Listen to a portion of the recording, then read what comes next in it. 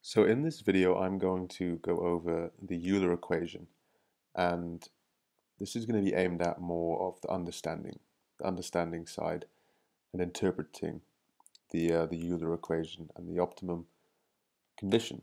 If you want to know how exactly the Euler equation is derived, where it comes from, I have done a video on that. I'll put that link in the description. If you want to get through it a little bit faster, I recommend watching it on 2 times speed or something, because it's quite a long video. But long story short, this is our Euler equation. So the marginal utility of consumption at time t is equal to the rate of time preference, beta, multiplied by 1 plus the interest rate, multiplied by the marginal utility of consumption at time ct plus 1. So this is a bracket here. It looks kind of like a C this here, but this should be a bracket. So this is our Euler equation. As I said in the video I put in the description, I derived this equation from scratch. So if you watch that, you guys will know exactly where each aspect of this condition comes from. But all this side of the equation is here is 1 plus r units of consumption, of the good. In this case, it's just consumption. I just quickly changed that bracket here so it's a bit easier to see. But one of the first kind of takeaways from this equation is that being that these two are equal to each other, this side of the equation is equal to this side of the equation, we can start by saying our consumer is indifferent between these two things. What they get from these two things, they're indifferent between them, hence because they're equal to each other. And so then what exactly is the consumer indifferent to? Well, we know what this is here. This is the utility from consuming CT units of the good in time t. So our consumer is indifferent between this, consuming, as I just said, CT units and getting this utility, this marginal utility from that. They are indifferent between that and saving in order to consume 1 plus r units of consumption in time t plus 1, which gives them marginal utility here, u of ct plus 1. So our consumers are indifferent between those two things. That's one of the first key takeaways that you guys need to understand, the kind of importance of this equation and what it tells us about how consumers are going to behave and what they're indifferent between. And this is one of the first things. So this is our Euler equation. This is consumption at time t plus 1, the future period, and here's consumption at time t. Another kind of important, significant aspect of this equation and what we can kind of take from it is how consumption changes over time. So over our two periods, period 1 and period 2, how consumption changes over time based on how our rate of time preference, beta, changes and how the interest rate changes. So another important thing to remember before we kind of get onto that is the idea of diminishing marginal utility. So what this means is that as CT increases, or consumption at any period increases, the marginal utility from consumption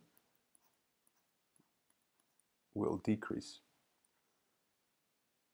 This is what we mean by diminishing marginal utility. So if we were to draw this quickly on a graph very casually, that should be straight, and you were to plot CT here and U of CT on the y-axis, that's very messy, it would look something like this. As CT increases, the increase in utility from CT starts to decrease. And that's what we mean by diminishing marginal utility. So that's going to be one important thing to remember here. So we can see by looking at this equation that consumption over time, over the two periods, depends on the rate of time preference relative to the interest rate. So let's take this a step further and see how exactly this pans out for different values of this area of the equation here. So let's start by looking at the case where the rate of time preference relative to the real interest rate is greater than 1. In this case, it's going to be, if this was greater than 1, it would mean that this side of the equation, u of ct in period t, would be greater than u of ct plus 1, because this would be greater than 1. So when this is greater than 1, what this means is that u of ct, of consumption in period 1, is going to be greater than the marginal utility, or u of ct plus 1, and plus 1 being a second period, due to, just as a simple kind of mathematical rule, if this is greater than 1, then it's going to be that this holds.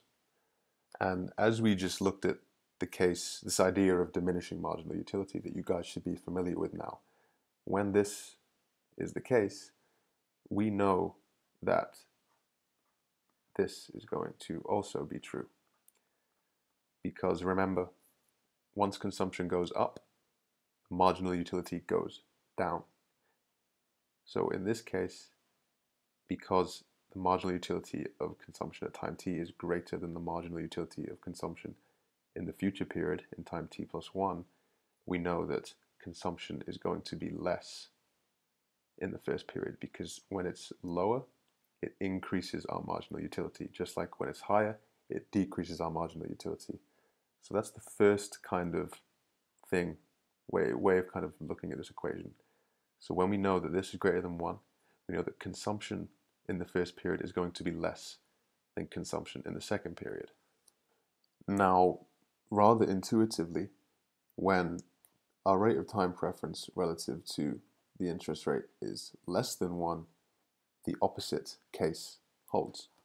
So just when we looked at the case as when it's greater than 1, when it's less than 1, we're just going to have the opposite scenario, whereby the marginal utility of consumption in period 1 is going to be less than the marginal utility of consumption in period t plus 1, which means that consumption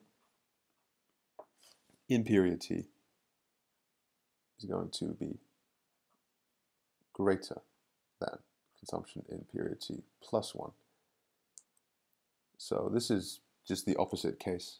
As we know, now you're familiar with the idea of diminishing marginal utility, this should make perfect sense. So when the rate of time preference relative to the interest rate is less than 1, we know that consumption in the first period is going to be greater than consumption in the second period. So now we've seen what happens when our rate of time preference relative to the interest rate is greater than 1. We've seen what happens when it's less than 1. So now, logically, we're going to look at the case where it's equal to 1. And when this is equal to 1, just by looking at this equation here, we can quite obviously see that the marginal utility of consumption at time t is going to be equal to the marginal utility of consumption at time t plus 1. And again, this is obviously going to mean that ct is going to equal ct plus 1. So what this means basically is that when our rate of time preference relative to the interest rate is equal to 1, we observe perfect consumption smoothing over the two periods, over the first period at time t and the second period in the future at time t plus 1. Our consumer perfectly smooths their consumption over those two periods when this is equal to 1. So those are kind of the main conclusions we can draw from interpreting this, Euler equation, this two-period model, and seeing how when we change this, consumption over the two periods change. Those are our main conclusions, and I hope you guys understood everything, and thank you for watching.